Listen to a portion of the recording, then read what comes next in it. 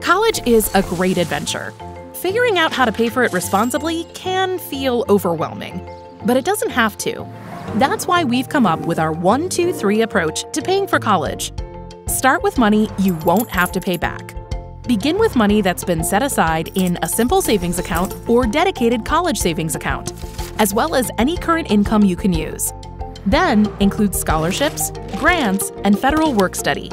You'll want to find as much as you can.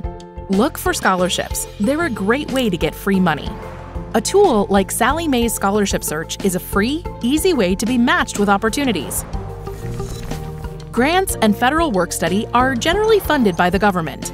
You'll need to submit the free application for federal student aid, or FAFSA, to apply for them.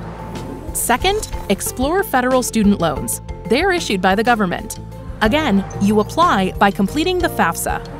Generally, a federal loan for undergraduate students is taken out by the student, who's responsible for paying it back. There are also loans for parents and graduate students.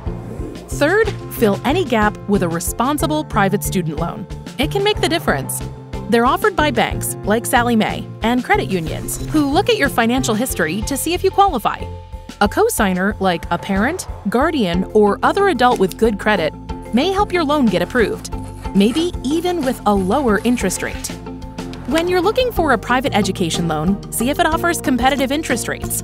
Does it have a variety of borrower benefits, such as free FICO scores? And does it offer a variety of flexible repayment options?